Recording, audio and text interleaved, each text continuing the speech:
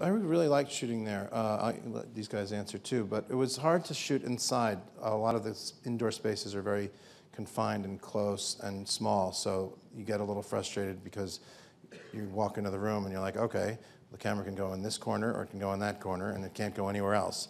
But shooting outdoors was really a pleasure, and it's cold. It was cold, but it was cold in different days, and some days it was too warm, and some days it was nice and cold, and we just had to adjust. There's a little bit of movie trickery to make it look colder than it is sometimes, and sometimes it was plenty cold with plenty of snow.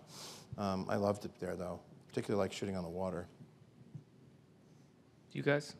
Yeah, I'm glad that you thought it looked cold. On the coldest days, it was actually pretty warm.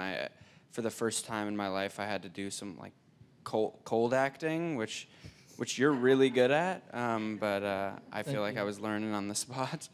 But yeah, I mean, I can't imagine if we filmed it in like Rhode Island, that would have been